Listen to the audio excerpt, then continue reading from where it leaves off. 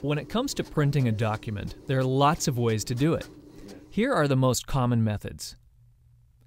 You can choose Print from your program's File menu. You can click the program's print icon. It looks like a tiny printer. If you right-click on your document icon, then you can choose Print. Click the button labeled Print on a program's toolbar. If a dialog box appears, click the OK button, and Windows 7 instantly sends your pages to the printer. If you need to change the way your document prints, go to Page Setup, which you can find on nearly any program's File menu. The dialog boxes are different for each program and print models, but these are a few of the options. Size just lets your program know what size of paper is in your printer.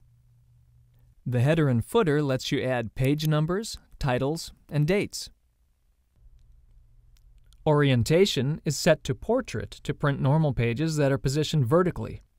But you can choose landscape when you want to print sideways, which is great for printing spreadsheets. Feel free to reduce the margins to fit all your content on one page. When you're finished adjusting settings, just click OK to save your changes. When you choose Print from a program's File menu, Windows offers one last chance to make adjustments. You can choose to print the whole document, or select the Pages option and enter the page numbers you want to print. Most people print one copy, but if you want more, just type in the number. There are also preferences where you can choose options specific to your own printer. You can select different grades of paper, color or black or white, you get the idea. From here, just click OK, and you should be good to go. If you realize you sent the wrong 26-page document to the printer, don't freak out and don't just turn off the printer. That won't solve your problem.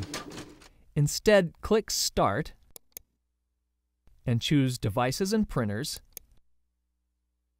Right-click your printer's name or icon and choose See What's Printing. Now right-click your mistaken document and choose Cancel to end the job.